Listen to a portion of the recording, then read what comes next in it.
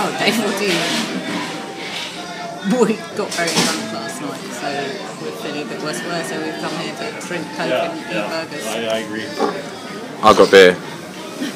And we've only got to walk 5 miles today. So needed. It's day 14, back on the trail. I'm glad I've only got to do 5 miles because I'm feeling a little hungover still from the Lazy Brewing Company, Lazy Hiker Brewing Company. Also, the track that we got off yesterday, there's been a forest fire, which is pretty scary, and apparently the government lie about it. Don't kill me, government.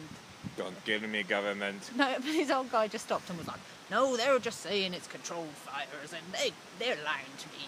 That was really bad. We're just here at Swinging Dick Gap, thinking of Joe.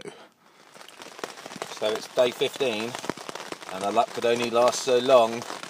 It's raining. The rain has come. The rain has come. It's raining, lots and lots of rain. So might not do so much filming today, because we're going to be getting wet. Yeah. So I've just been asking Simon, the master Boy Scout, what the plan is, and apparently there is no plan. We're just going to get... Freestyle! Hit what? Wet tent? He's brought into the woods for 2,000 miles, and he doesn't have a plan. So it hasn't stopped raining all morning.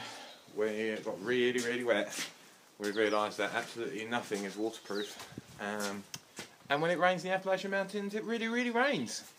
So we found this little tower with a great lookout of white cloud, and we're going to have some lunch and warm up a bit. Day 16 and life is better. It is sunny, not raining.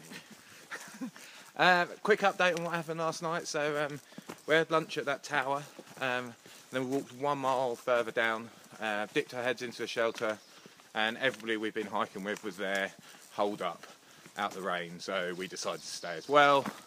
Quite a fun time. Met a trail celebrity. We met the hiking Viking, who lots of people have been following on his blog and stuff, because he started at Katahdin in the 4th of December, so we've seen him. He's only got 100 miles to go. He's going to do it in 3 days. So It's taken us 14. yeah, it's taken us 14. I'm going to bang it out in 3. So yeah, it was quite fun. It was quite good to meet him. We might Yeah. insert a picture here. So we only did 6.8 miles. Yeah, we'll put in a picture of everybody. We only did 6.8 miles yesterday. So we're going to attempt to do our biggest day at 15.5 today. The main reason is, if we do 15 today, a 1 mile tomorrow morning, there's a delicious breakfast, hot breakfast waiting for us, so it's worth it. It is worth it. And a lot of it is downhill. I mean, there is some up as well. As always. Right, see you all later. One second, have you told anyone where we're going? What? Oh, yeah, we come out of Wade, or I'm not quite sure how to say it. I think it's Wade Bull Shelter. Wade Bull Shelter. All swearing, I have to cut that out, put a beep over. And we're going to, I don't even know where we're going. I think we're going to like Rufus Morgan Shelter or something. We're walking 15 miles, that's all I know. Yeah, 15 miles, off we go. So here's the view. All around me. Pretty cool.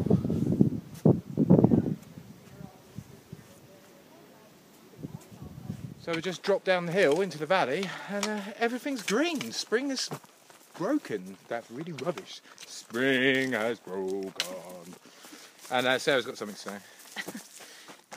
Now, Simon's told me it's St George's Day today. It is St George's Day today. Okay, 23rd of April. So, but I'm actually going to rename it Blister Day, because the boots that my mother-in-law Jan's kindly gave me, which have been amazing for like 7 months, have decided after the rain that they don't like me anymore, and I've got about 1 million blisters. They've just deteriorated inside her feet, basically. She's got holes in them all over the place. Luckily, we're only like 4 miles away from an outdoor shop. Luckily. Luckily. So from now on, 23rd of April, blister.